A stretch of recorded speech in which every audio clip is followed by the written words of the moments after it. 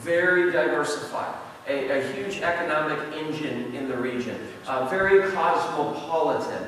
And it was there that Paul rolls in. A good Jewish young man rolls into a very foreign pagan city, and he finds 12 dudes, 12 guys who really, honestly, they didn't have very good theology. Their theology was a little jacked up.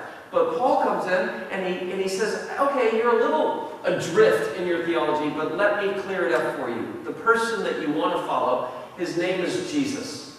And Paul literally laid his hands on them, and the Holy Spirit came upon them in that moment, and then crazy stuff starts happening.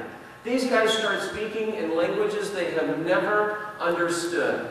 I wonder if they even signed, perhaps. I've never thought about that before. These guys are starting to dream visions, and just amazing stuff starting to happen, and it's all happening in the church. It's happening in the synagogue. But of course, the synagogue officials, they've seen the movie Contagion, and they know what crazy looks like. They know what a viral outbreak of the flu looks like, and they try to snuff it out, and they kick out Paul and his friends after about 3 months. And so what does Paul do? He goes to the most secular, pagan place. He goes to a place called the Hall of Tyrannus. And it's there that he, every day, does his best Seth Godin or his best Josh McDowell, and he persuades and he argues for the good news of Jesus, such that the whole region in the area has now heard about the forgiveness and the tenderness of Jesus, and it's the coolest thing ever, and then more crazy happens. I mean, Luke, the author of Acts, he actually describes that not only did miracles happen, but extraordinary miracles happen. Now, I don't know about you, but just a miracle is good enough for me. If it's a miracle, then that's good.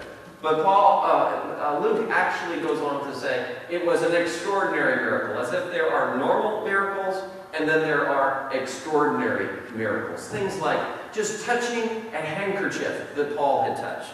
Just touching an apron that had grazed Paul, and people are getting healed, and demons are being casted out, and there's just a ton of kind of Holy Spirit mojo going on, such that others are beginning to take notice.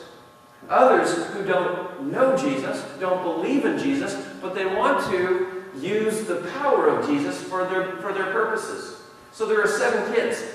They were PKs, they were pastors' kids, and they decided that in their work, which their job was to cast out demons.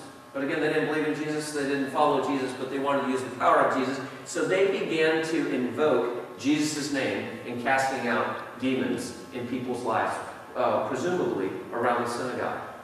And it appears that goes well for a while until one such demon turns to these 7 sons of Sceva, were their names, and says the following: I know Jesus, and I've heard of Paul, but who the heck are you?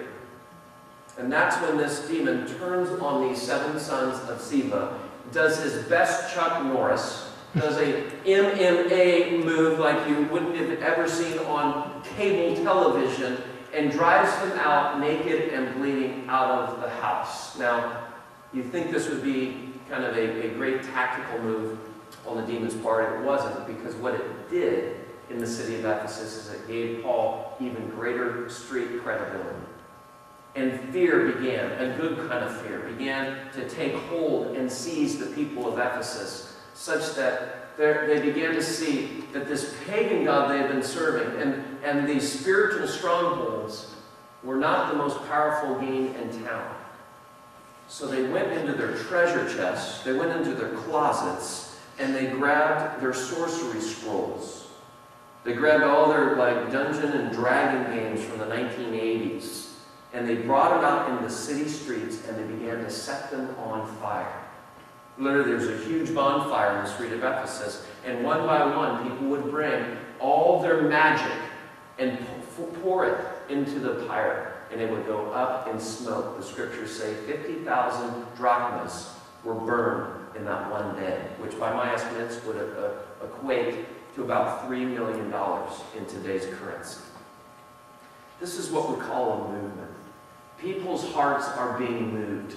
Life is being changed. People are being freed from bondage and from their old ways. And literally, it's going up in smoke, and they're being liberated in the person of Jesus, and it's awesome, and yet it's also threatening.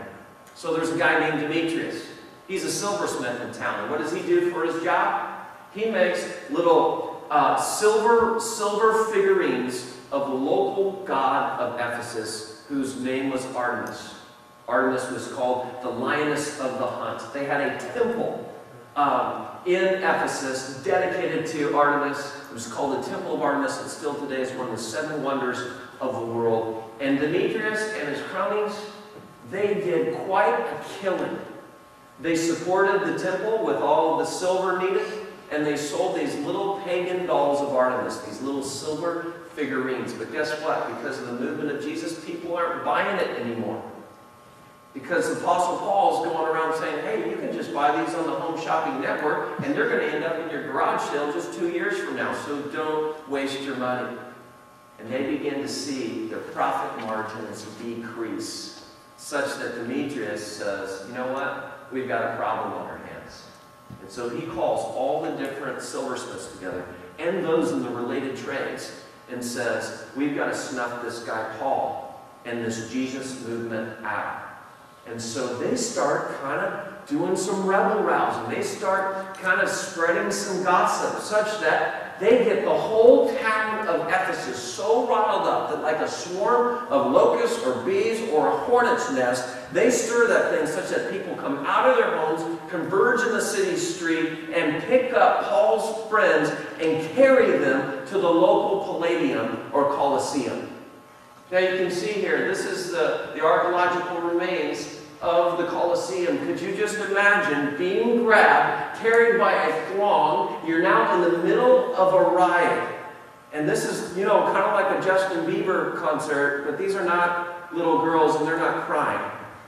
You know, this is like a flash mob, but they're not there to dance. They more than likely have huge stones in their hand, and they're prepared to tear you limb for limb as they're chanting, "Great is Artemis, the god of Ephesus." And the Apostle Paul is standing outside. He hasn't been seized or captured, but he sees all of this going down. And here's the part I love. He's chomping at the bit to say, let me in there. Let me go in there and make claims for the person of Jesus. And they're literally, our friends saying, Paul, don't do that. They will eat you for lunch. And by a stroke of great leadership, a city clerk of Ephesus comes in, quiets the crowd, creates order, and kind of snuffs out the riot. But as I read Acts chapter 19, I began to wonder, why does that not happen here?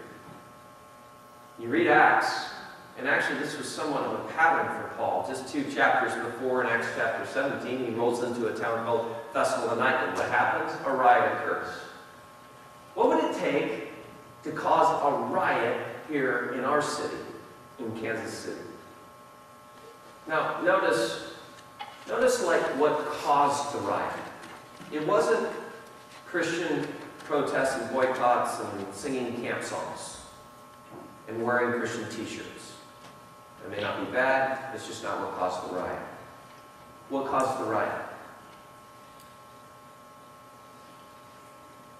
Life changed. People having their hearts transformed. The fruit of people coming to Jesus and being set free.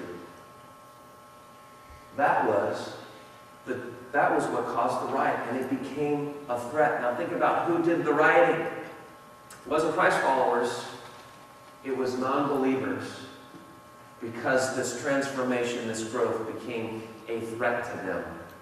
And all they knew to do in defense of this beautiful thing, this beautiful uprising, was to create a riot in return. And there's a truth about people, and there's a truth about culture, and it's this: that in our sickness, we will defend that which makes us sick. Think about that. In our sickness, we will defend that which makes us sick. There's an irony there. That's what was happening in Ephesus. Think about what it meant at that day and age to be subservient to a pagan god. What do we know about Artemis? Artemis was, again, I've said, the lioness of the hunt. She was a fertility god. At Artemis's temple, there were little girls, half-dressed, that were the attendants of the court. And you can imagine how they were used. You can imagine how they were betrayed and abused. You can imagine all the different ways in which people were held in bondage to this fake and pagan god. And what are they chanting when Paul comes to bring this beautiful message of grace, of freedom, of liberation? They're chanting, "Great is Artemis, the god of our city." There's irony there. That finally a message of freedom and to be set free, and they're going to defend that which makes them sick. There's a truth there, I think, for all of us, personally. Is that if we examine our own lives, we will defend most fiercely those things that can make us sick. And it's really confusing. You look at Ephesus, and you can see that they thought light was dark and dark was light. They thought up was down and down was up. They literally did. And you can see it here in one of the verses that here's what Demetrius is saying about Paul. And you see and hear how this fellow Paul has convinced and led astray large numbers of people here in Ephesus. Paul's bringing truth, and what are they calling it? Heresy. They have it completely backwards. And then I love this next little line. As the riot is starting to take shape, it says this, that the assembly was in confusion. Some were shouting one thing, some another. Most of the people did not even know why they were there. And I think there's some truth about that in our culture. I think we equate all too often truth with popular opinion in our culture. And we are subservient ourselves in much the same way. I don't know if you've seen this in modern day terms, but I was in Guatemala. I've been there a couple of times. And I went to this little town up in the mountains called Chichicastenango. And it was there, I was doing some touring and buying some little, trinkets and things to bring home. But then we had an opportunity to climb this mountain by switchback up to meet the god of the city, whose name was Pascualaba. And much like Ephesus, if you go today to the temple of Artemis, it was generally it's believed, a meteor that fell. And the local people said, well, that could only be from a god, so let's call it Artemis. Same here. There was a Stonehenge, there was a rock that looked kind of like the etching of a face. They gave it a name, Pascualaba, and this was the god of their city. And people, in reverence to this rock, would climb this mountain on their knees, switchback to switchback. They would bring offerings of their grain and of their corn and of their money, and they would lay it in the circle of ashes around Pascualaba. There was a little girl on one such occasion, probably 12 years of age, selling a Pascualaba figurine. Could have been made by someone named Demetrius. And on one occasion, we were there, and we just decided, this God, this power, has this city in bondage. And so we decided to form a circle around this altar. We held hands, and we prayed in the name of Jesus, that by the power of Jesus, this city would be set free. Now, you don't know me, and I don't know you. So what I'm about to tell you, you might just want to kind of file away going, I'm not sure what to think about that. That's okay, because that's exactly what I did. But in that moment, as we prayed, an elderly woman who was having a picnic beside the altar stood up and said, I have a message for you from Pascualaba. And she went into the center of the altar, and she began to do a dance. She began to fall into a weird trance as if something was taking over her body. And she began to speak with a voice that did not sound like the voice of an elderly woman. And she said, do not form a circle around my altar. This is all being translated to me later, because I didn't understand their language. and our translator would respond back forthrightly. And the only word that I knew in that language was Jesus Cristo, because they spoke Spanish. But what I do remember is every time the name of Jesus, every time I heard the words Jesus Cristo, the woman would viscerally, almost violently respond in anguish, in torment. Much like maybe some of those that were casted out back in Acts chapter 19 in the city of Ephesus. And I'll just never forget that here was a woman defending that which makes her sick. And we do the same thing. But the good news is that when the gospel of Jesus is rightly lived, it will always confront the power structures of its day. That when the gospel of Jesus comes and is embodied in people like you and me, when it is lived in its full totality, it will come and it will set people free, and it will confront the power structures of its day. What was that in Ephesus? Well, it was confronting the commerce of the city for the local silversmiths. And you can read here that this is what the conversation they had.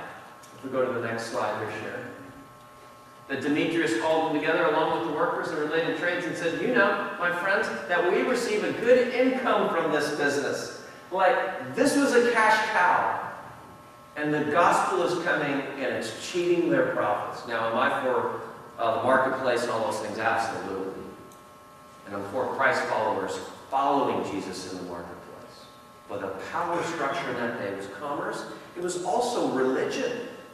Where did they first get kicked out of? It was the synagogue.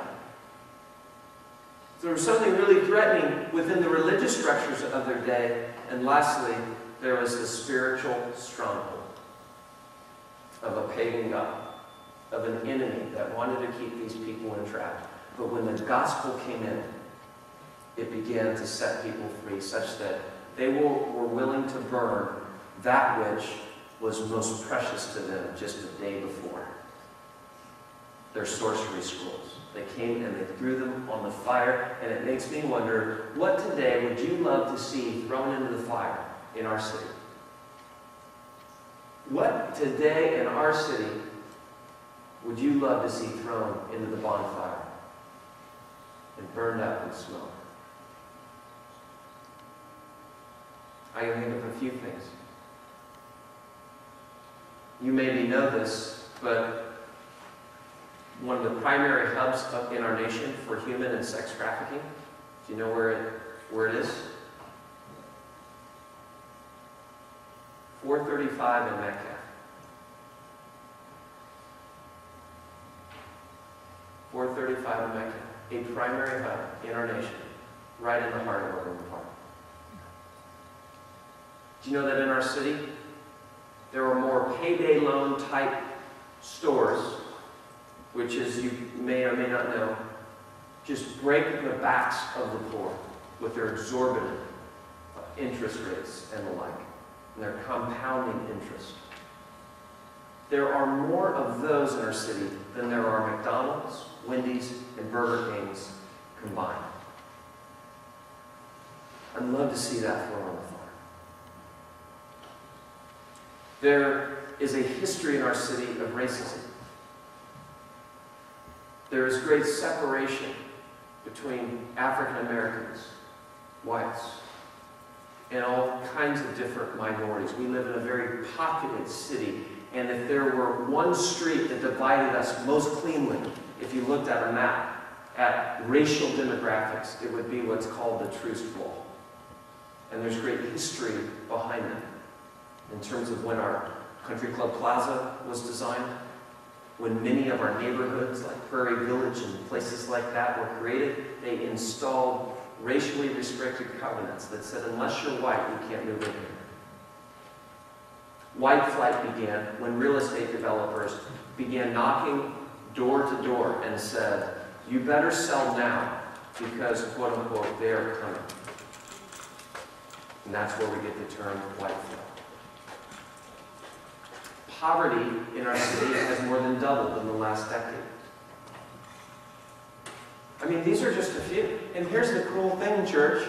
I'm sitting here listening to your children's sermon.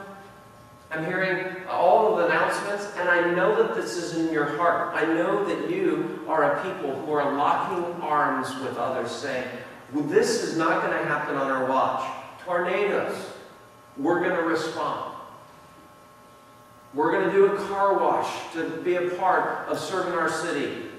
We're going to continue this, do missions trips. I mean, this is just awesome to sit here and to know that you have a heart to say, we want to be a part of some of those dragons and some of those things going up in smoke. Because that's what happens when the gospel is rightly lived. And so, if we were just to step back for a moment and say, what did Paul do? He did a lot, but just to keep my sermon a little shorter than it could be. The first thing is he went. He went to Ephesus. Just like you guys are going. And let me be really clear. You don't have to go somewhere. I think it's more of a posture in our heart. We've actually all been placed somewhere. We all have an Ephesus right now that God has, there's a reason God has placed you where you are, your neighborhood, your place of work, your community. And the question in our hearts is, will I go there seeking to cooperate with the ways God wants to advance His kingdom right here in my midst and around me? Will I go with a heart that says, Lord, I just want to cooperate with your movement today. Give me the eyes to see it and give me the ability to recognize it. So Paul went, and my encouragement for you is, will you do it? And as you do it, here's the cool thing about Ephesus. It was one church. This is so awesome when you read the book of Acts. It doesn't say, and then there's the First Baptist Church of Ephesus, and then there was the Second Presbyterian Church of Ephesus, and then there was the Third Removed, Church of Ephesus or whatever. It was just the Church of Ephesus. And they met sometimes all together, and they met sometimes in little tiny clusters. And you see it here, that they met in public places and also in house to house. So here's what Paul writes in Acts 20. You know that I have not hesitated to preach anything that would be helpful to you, but have taught you publicly and from house to house. And when I think about how God views us, I love the local church. I love the local church in all of its expressions, nuances, and styles. We worship very differently than you all do at Heartland. We have different distinctives, and you have different ones from us. But I think when Jesus looks over Kansas City, and when he observes us doing simple things like what we're doing today, for all of our blemishes, for all the things that we want to grow in, I think he smiles today and says, that's my church. That's the church of Kansas City. And will they be a light on the hill? And will they be salt of the earth as they learn to love one another? As they learn to be as one as the Father and the Son are one, as Jesus prayed that his church would be. And will they be postured such that they will seek the transformation of the city together? And that's what I love about the privilege of being with you. And that's why I want to call you, Deaf International Community Church, to join us on the What If the Church weekend. You could say it's practice for what I hope to be a lifelong endeavor of starting a riot in our city. So I want to ask you, would you come Friday night, June the 7th, to Westside Family Church? And Pastor Debbie and Pastor Jacob, they've explained to me that Christian worship events aren't always a great experience for you all, and I totally get that.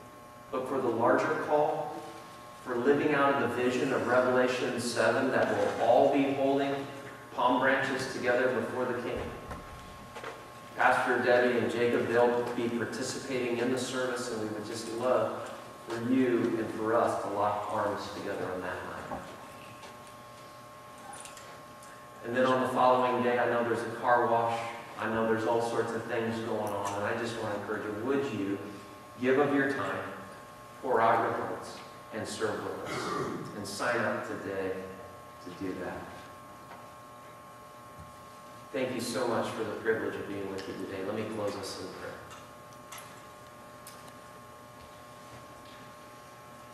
God, we are grateful that your heart is for the transformation of our hearts. And your heart is to restore all things that you created.